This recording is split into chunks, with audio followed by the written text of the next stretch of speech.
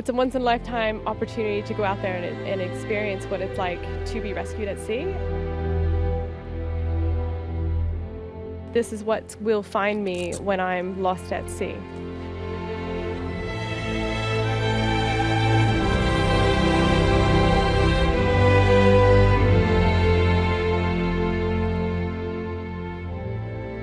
All right, hello and welcome to Operation Shark Bait, a live demonstration to show how the search and rescue service of the Galileo satellites can help speed up the launch of a rescue operation. As soon as she activates the signal, it will be received by a Galileo satellite. It will be relayed to the ground stations where the position will be computed. That information will be passed on to the mission control centers, and they then find the rescue center nearest to that position. In our case, it is the Maritime Rescue Coordination Center here in Ostende. And once all of that happened, they will launch the rescue operation.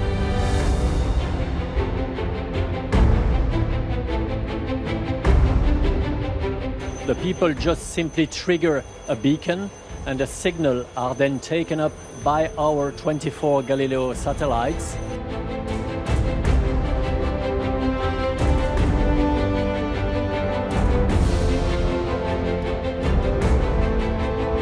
We have an alarm on the French MCC logbook. French beacon is transmitting. And the location is computed just above the coast of Belgium.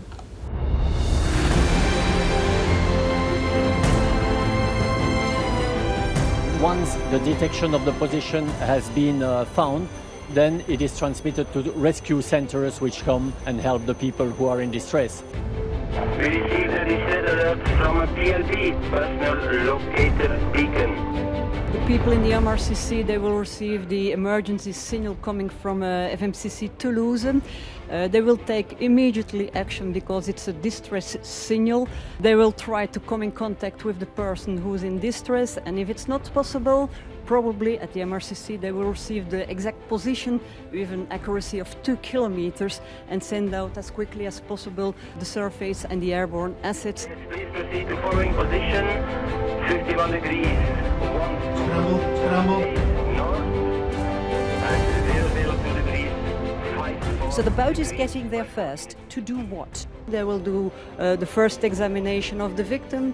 They will pass through all this information to the necessary services. If additional assistance is required, then they will ask it as well, and further instructions will be passed by the MRCC to the helicopter and to the Orca. And the helicopter will receive the information from our wing operations center. And within the 20 minutes after the signal, the scramble, we should be airborne to perform the search and the rescue. Flight on 62, come in. Oh yeah! Woo! Nice!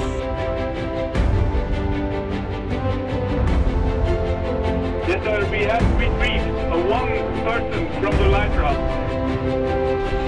Thank you for saving me. You're going to be winched. During the flight, transit flight till the scene, they will receive more information via the MRCC also. Once the target is found, then we can go over to the rescue operation. How has the Galileo satellites and their search and rescue service, how has this changed your work? It will make the part of the search and rescue operation more accurate. In the former times we had to concentrate on a corner of 10 kilometers on 10 kilometers. Now with that Galileo system it will be reduced to a corner of 2 on 2 kilometers. When it's activated and captured by the Galileo satellites and transmitted to the MRCC in 4 minutes instead of 4 hours, you have a bigger chance to survive.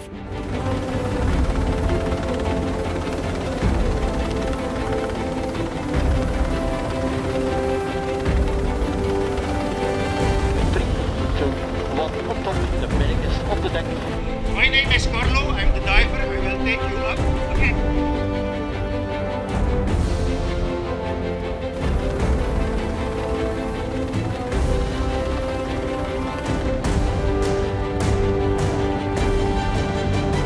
Diver and Oscar, air front, booming in, securing.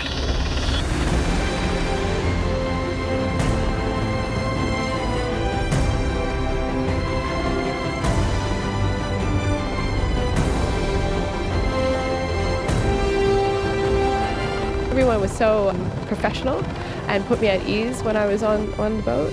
So it was quite a significant, amazing experience. I think I will actually 100% consider if I do go somewhere remote. I mean, be it in the ocean or hiking, I think it's quite important to have a beacon like that with you, because if something does happen, say you're hiking and you break your leg, how are you going to be found if you can't get out?